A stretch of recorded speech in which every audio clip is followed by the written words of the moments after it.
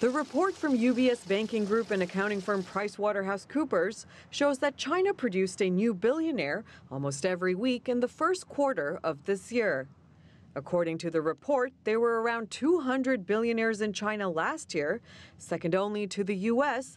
with 570. There's a trend going on in the billionaire market that it's definitely moving from west to east. So there'll be more billionaires created in Asia, China specifically, over the next 10 to 20 years than any other region of the world. Of the 1,300 world's billionaires in the survey, most of the self-made billionaires live in the U.S., compared to 36% in Asia, and Europe came in third place with 17%. For many of them, it's a rags to riches story. 25% of the billionaires in Asia grew up in poverty, compared to 8% in the U.S. Most of the billionaires created in the U.S. over the last 20 years have actually been from the finance industry. Technology number 2, real estate number 3. And if you think about in the U.S., it's the largest concentration of wealth around the world.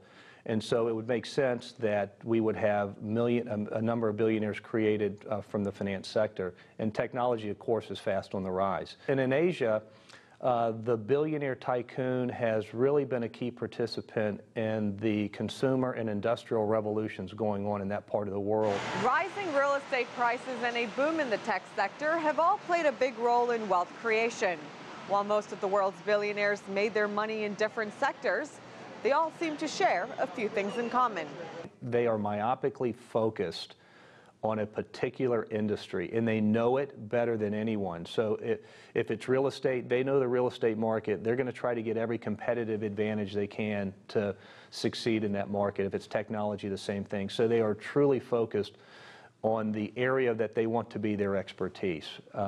Number 2, they're risk takers. Now, they look at risk differently than probably most investors look at risk. They're not really concerned about downside risk as much as they are concerned about loss opportunity risk. They are really focused on, what if I don't make this investment? What if I miss the next great idea out there? And so they're always looking for what's the opportunity. That's the risk they see.